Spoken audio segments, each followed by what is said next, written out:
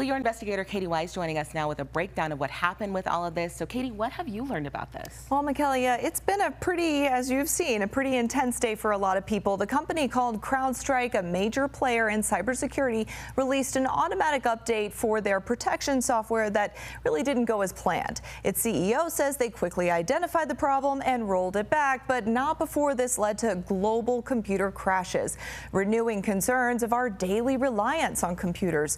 To help us understand what happened, I spoke with a computer science and cybersecurity professor at the University of Denver.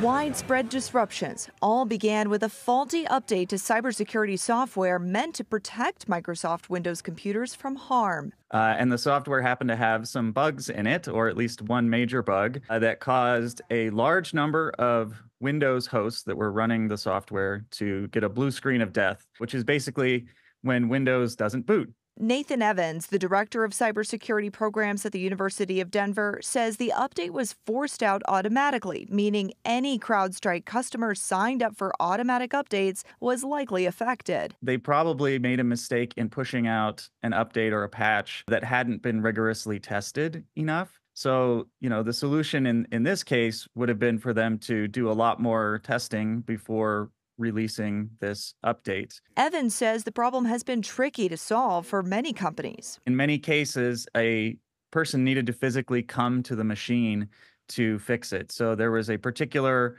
driver embedded in the guts of the Windows environment that needed to be essentially deleted or disabled before the machine could reboot properly. To be prepared for potential glitches in the future, Professor Evans suggests a few key steps. People should always, in the back of their mind, think, what happens if I lose my computer tomorrow? For example, having offline copies of your important medical documents or your bank documents is always a good idea, and having backups of all of your important files on your computer, and making sure that you're not storing something that you absolutely need to have in an emergency only in one place, especially digitally.